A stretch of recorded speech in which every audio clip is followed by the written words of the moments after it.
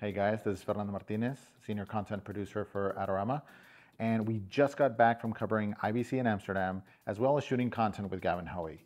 And I wanted to go over a few of the things that have changed in my backpack, probably starting with the backpack itself. And I actually went with an oldie but goodie, one of my all-time favorite backpacks, the Peak Design Travel 45.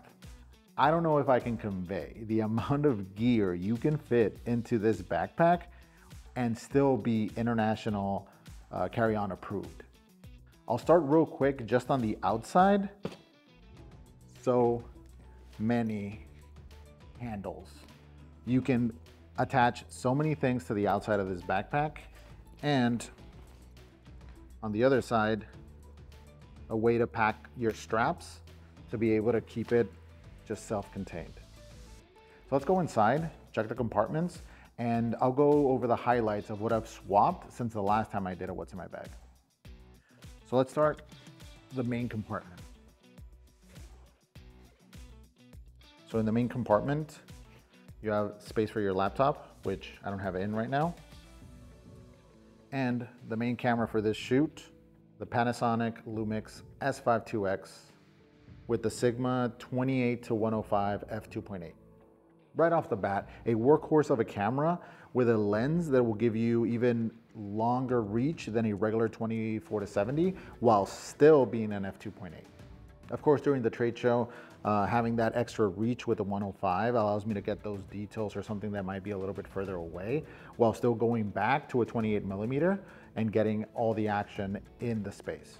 Especially with somebody as energetic as Seth, I want to be able to go from a wide establishing shot with him and the person he's talking to sometimes jump to a little detail at a drop of a hat.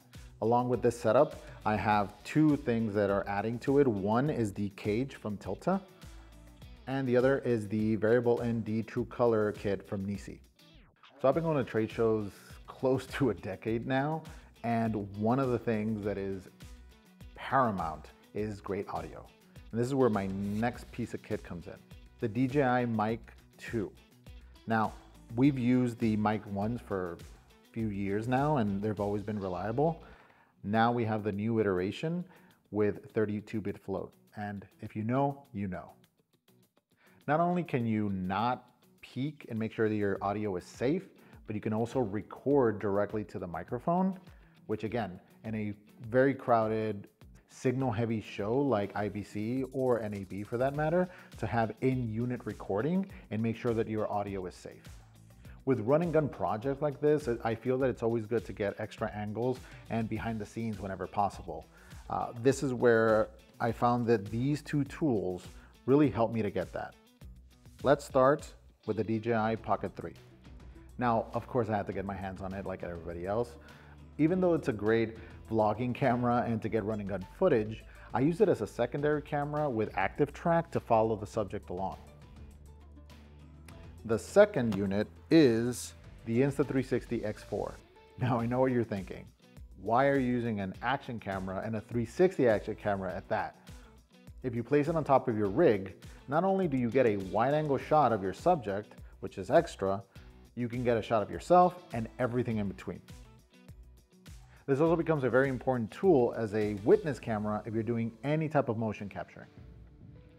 Now the next one you might find a little boring, but I cannot go anywhere without them. These compact V-mount batteries, I have the ones from SmallRig that are under 99 watt hours, which means you can travel with them. You can use these for anything, even if it's like a power bank where you have PD delivery. Along with some portable headphones, grip, and some power adapters, this basically completes the camera cube section of the backpack with this empty cavity that you can fill with whatever you need. Okay, so let's go to the front section of the backpack. Here you have a small pocket as well as this large zipper that has more space on the front. Here I carry the Zhiyun Molis X60 RGB, which fully built becomes one of the smallest yet powerful lights you can travel with. And finally, everybody's favorite, the tech pouch. Even though I've had my fair share of tech pouches and the majority of my gear is on the darker side, I am very partial to this Coyote colorway. That, along with its weather resistance and new recycled material, means that I'm not gonna part with this anytime soon. And that is pretty much it. If you have any questions on anything you saw here today, please leave a comment down below. Don't forget to like and subscribe. My name is Fernando Martinez. I'll see you next time.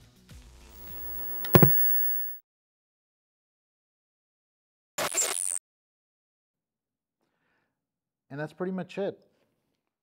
I don't know what to say here.